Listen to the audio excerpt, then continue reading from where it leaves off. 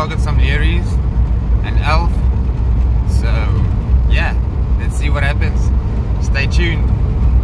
Yes.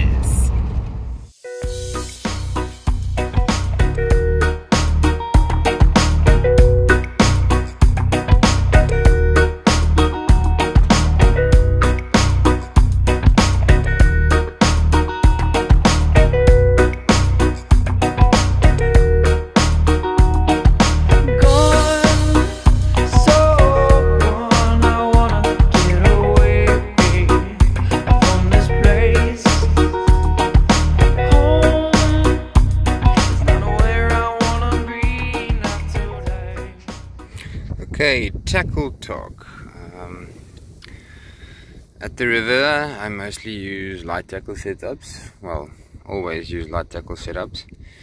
I normally go one live bait with a circle hook, and then I spin with the other two.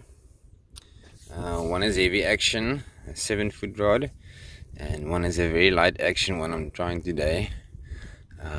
So yeah. We'll see what happens. Check it out.